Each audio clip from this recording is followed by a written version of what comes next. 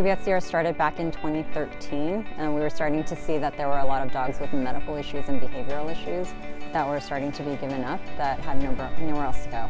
So decided to do something about that. Ways that people can help support is, donations through donations of dog food, flea and tick medication, treats, monetary donations for all the vet expenses. Amazon Smile, support us on Amazon Smile, that's really big.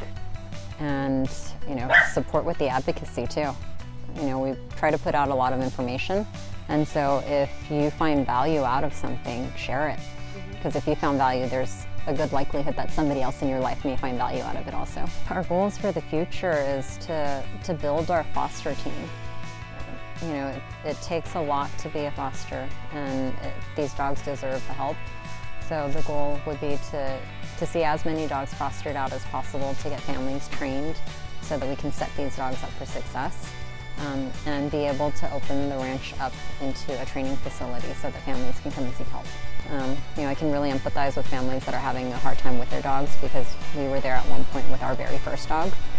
And through the years and through just the experience of working with these guys and having the opportunity to have trained with Cesar Milan and learning dog psychology and understanding what it really takes to understand the minds of the dogs and to help them succeed from a very instinctual and spiritual space has been something that has allowed these guys, dogs that have been deemed dog aggressive that had to be only dogs, or dogs that are human aggressive that shouldn't be around people, coexist together. On social media, you can follow us on Facebook at Queen's Best Stumpy Dog Rescue, and on Instagram at Queen's Best Stumpy Dog Rescue, and adopt, you guys, adopt.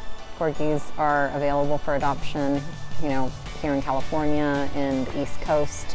They're ending up in shelters. So if you believe in rescuing a dog and you can be patient about the process, go out there and adopt, because they need homes.